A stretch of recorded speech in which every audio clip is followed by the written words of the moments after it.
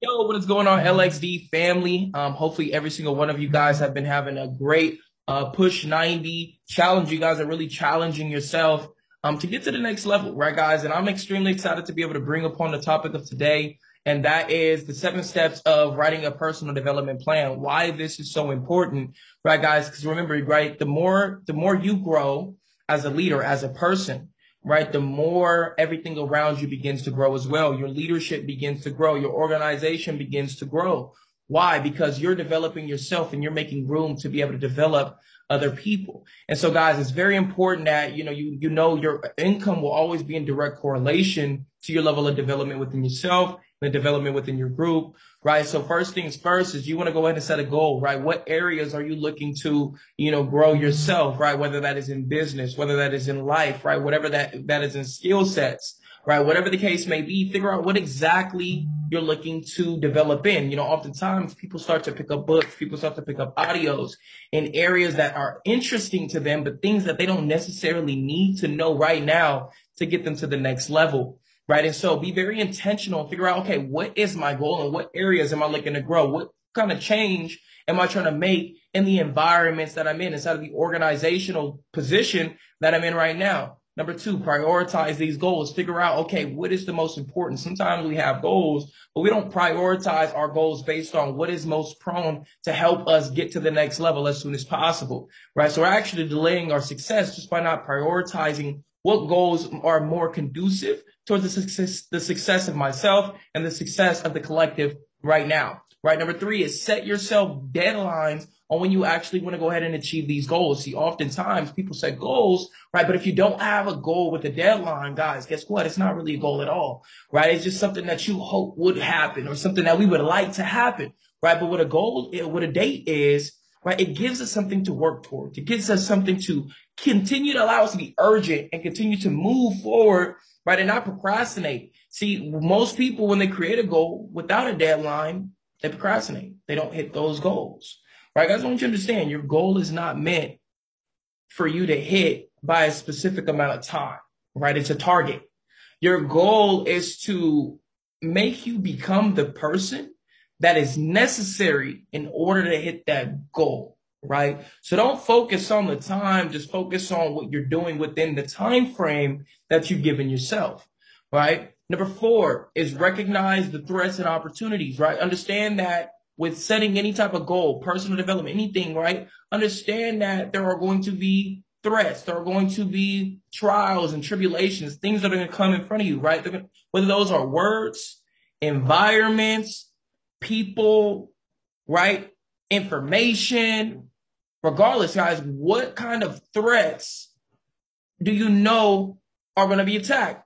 Spirituality, your emotions, your mentality, and your capacity are the things that are going to be challenged in this process, right?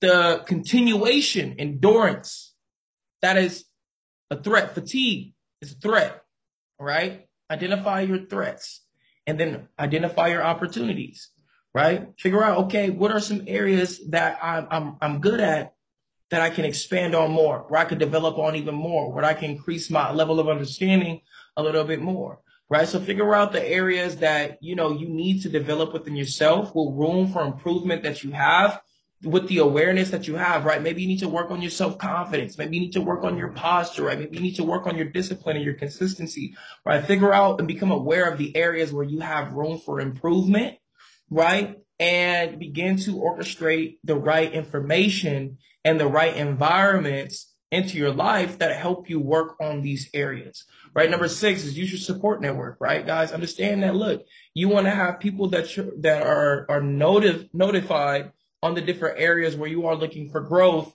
so that they can be a support for you, so that they can hold you accountable, right? Support isn't always, hey, you could do it, right? But it's also holding you accountable for what you said in case you begin to slack off and in case you start to, fall back on your word. There are people that are helping counsel and hold you accountable, right, to achieving whatever it is you set in stone that you wanted to get done or get accomplished, right? And then number seven is measuring your progress, right, guys? It's very, very important that you begin to measure progress, right? Because as you're taking action towards your goals, it's very easy not to see how far you've came or how much you've done in a specific time frame, right? But if you can measure your progress and track your process, right, you can say, hey, look, I have so many more reasons to continue to trust the process and to look at all the reasons why I shouldn't trust the process. I'm making all this progress already. Look how far I've came. Look how much I've developed. Look how much the people around me have developed. Look at how much is changing. Right, guys? So measure your progress, reflect on how far you came, right, guys? And so this is how I would orchestrate a personal development plan, right? So personal development isn't just, okay, what am I tuning into? It's very intentional, figuring out, okay, what do I need to work on? What are my goals and what kind of information is going to put me in congruent with my goals? What kind of information is going to make me congruent, right?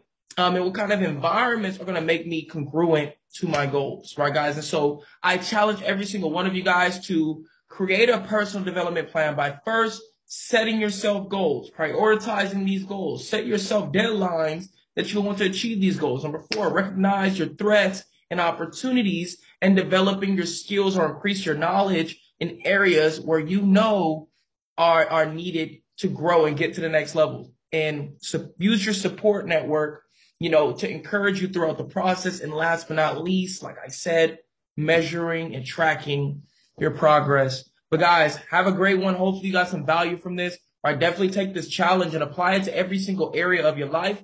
Right? Because I can guarantee you one thing, right in the next 90 days, 1 year, 2 years, 3 years, 5 years, 10 years, with the time you plan on being here anyways, you will become 1,000%, 10x the individual that you are right now. God bless you guys. Have a good one.